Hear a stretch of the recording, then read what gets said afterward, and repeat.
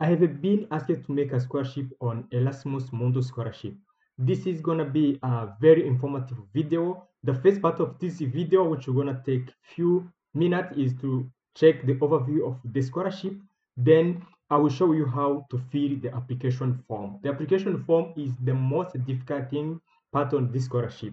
I made one example of how to fill the application form. Please, I invite you to watch this video. You can take my form as an example, then help you to fill the application form. So let's go check what are the main requirements for this scholarship. The scholarship is for 2003-2004, so we start next year. It's European scholarship, so it passes in different participating universities. You do this scholarship at least in 3 countries. That's the best part of this scholarship. Different countries, it's for masters. The application is open till January, so this is the time to apply. Regarding benefit, this is a very generous scholarship, so everything is covered: expenses, monthly spend, living expenses, and everything, including travels and health insurance. And in addition, you get more than 1,000 euros for living expenses every month. And in some parts of this scholarship, they give even 1,400 euros. So this is a very generous scholarship. In addition to this, you'll be moving to different countries, and everything will be taken account by scholarship. So if you started this scholarship in Belgium, you will go either in France and in Austria. So you have to make 3 countries. Eligibility, this is one of easy scholarship. List of participating countries is this. It's a big list. And to graduate, you have at least to pass in 3 countries. Eligible courses. This is a list of eligible courses. If by chance you have any course here, then please try your chance. Look at here what is not required for Erasmus. There is no requested. You don't need to contact professors. Your work experience is not required. No age limit. People with low grade also have a chance on this scholarship. Some university will request IRET, but not all universities. Check your program if it requires to submit this IRET. So as I said, I'm now on Lash. We're gonna click here. So I will put this link down in the description, so you can go on this website. Then once you click the link, you come on this page. This is the official page of the scholarship, and here it's a list of programs. There are many programs which are available till 11, so there are many programs you can check. For me, I think, because we want to use our time wisely, let's not check many programs. Let's at least check 1 or 2 programs, and the one I will use as an example. So let's go to this program. I took this program as example how to apply. So as you go on the website, all those are information that you have to read. You have to read this information if you want to apply to this program. Then you go here, so you check how to apply. So this is website. This is how to apply. Application procedure, you read all those information. So how to apply, so your application will be both for the scholarship and admission.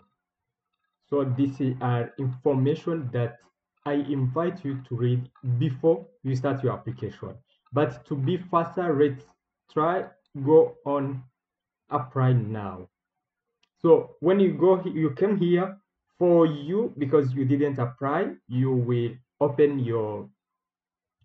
sign in. Then they give you this application form. Sign in, you will have this open form. This form, you can see how I fill this as example to your program. in this filling the application form. So this is the first, you put your gender, your nationality. It's a link, you choose which one. For me, I'm Rwandan. Your date of birth, you put when you were born. Place of birth, you put this. Country of the birth, that's country where you have born. And your ID or passport number. Here, if you have a passport, use your passport. If not yet, you don't have a passport, you can use your ID number, that's okay. Marital status, you will choose here, single, marriage, or cohabitation. Number of children. Special need. In special need, that means you have a kind of disability or anything, so you will put it here. It's nice because they will give you some other care which you need. It will not affect your application. Have visited institution European? No, I didn't. Permanent address. This is where you are living now, so your permanent address. And please make sure it's not in Europe. So you put your street number, the city, postcode. So depending on which country you live in, then which country. So it's a big list. You can choose the country. Phone number which can be used to contact you. You put your phone number that you have now. This is a phone number of someone they can contact in case you are not available or in case they need someone else. This is a number. For my advice, please add someone who is available. We don't know, but mainly if you can put your spouse, your parent, or your brother or your sister, someone who knows you well, who they can contact. Even in case you are in Europe and they need to contact someone back home, put one number. Permanent company. So for me, this was weird. So I can put the company where you are working with. So I think that's what they mean. Then you go save and continue. Okay. Then you put your reference details. Here you will not attach your reference. You will just add information, then they will contact referee to give you the reference. So my advice when it comes on reference, please give the first, make your academic referee, and second, your professional one. And for academic, please make sure you add your main lecturer, and or preferably put your thesis supervisor, the one who supervised your thesis. So you put the name, position, senior lecturer, address, and phone number, fax in case, but mainly put the email address. And the website is the website of the university, if he's from a university. And for email, it's better if you put a working email, not Gmail. The second one, please put your working referee, like your boss, your supervisor, or someone who knows you professionally. So then, education background. This it's is you put your title of your diploma.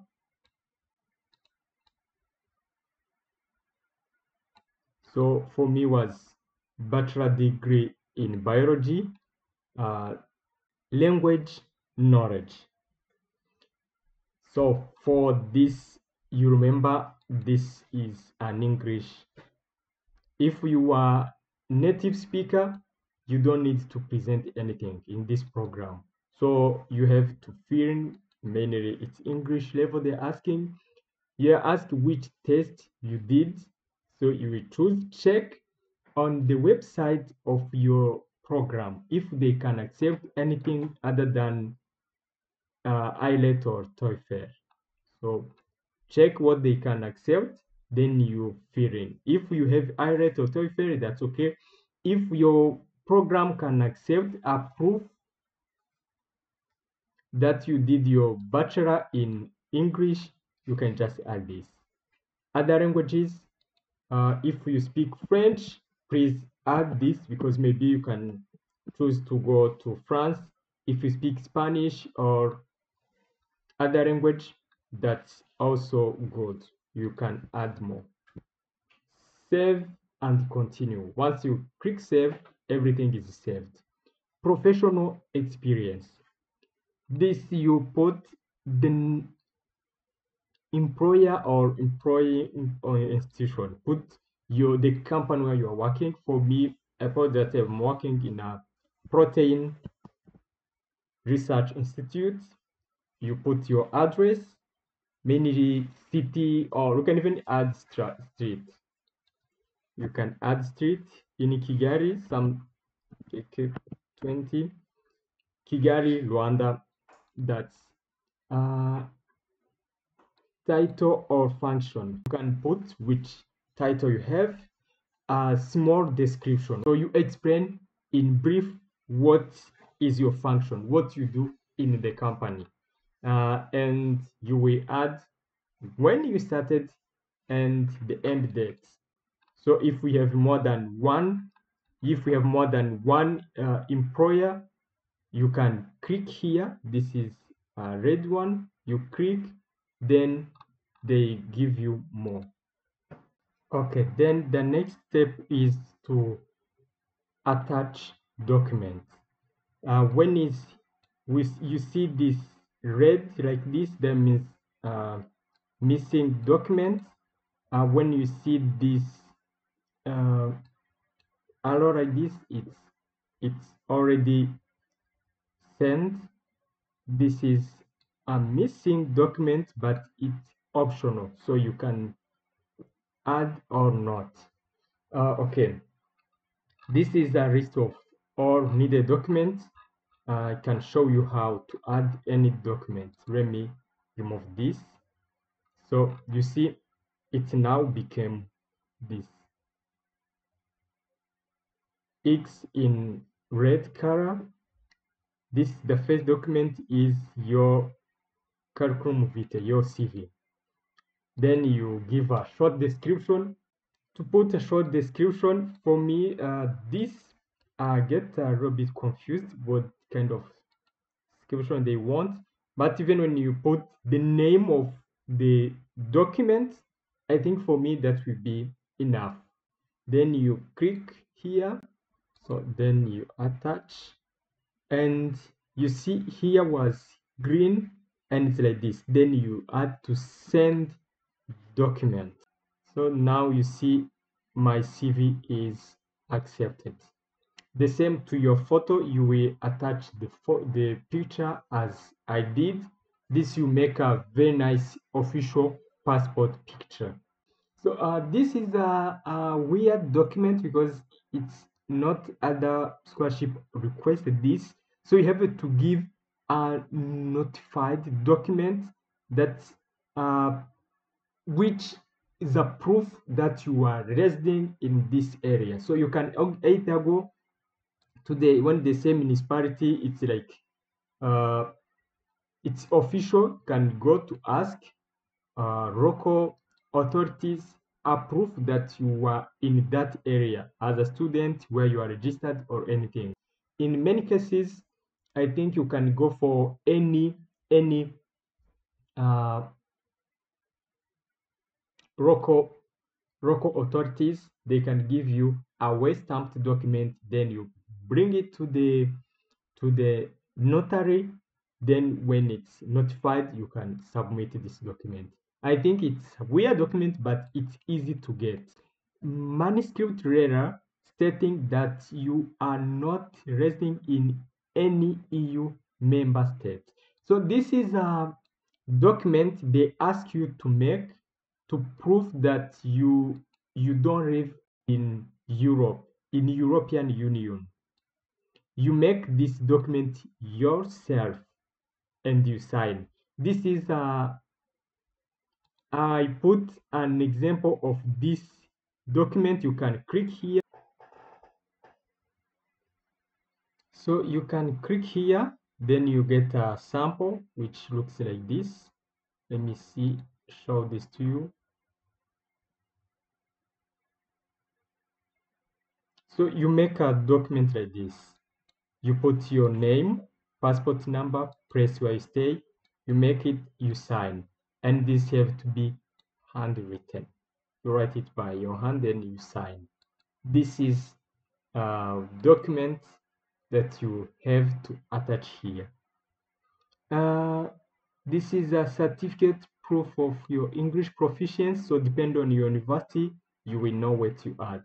This is recommendation.